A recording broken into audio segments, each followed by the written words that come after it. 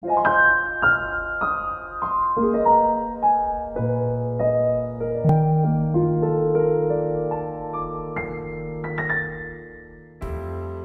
ที่ทรงตระหนักถึงความสัมพันธ์ระหว่างประเทศที่มีต่อประเทศเพื่อนบ้านนั้นพระบาทสมเด็จพระปรมินทรมหาภูมิพลอดุลยเดชจึงได้เสด็จพระราชดำเนินเยือนต่างประเทศอย่างเป็นทางการครั้งแรกเมื่อวันที่ 18 ธันวาคม 2502 ณ สาธารณรัฐเวียดนาม